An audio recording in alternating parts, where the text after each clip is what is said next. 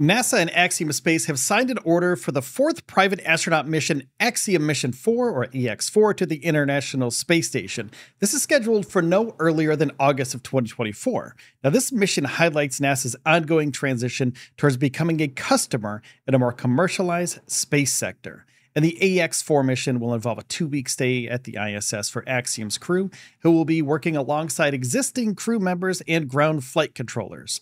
Now, the crew will receive training from NASA, SpaceX, and their other partners.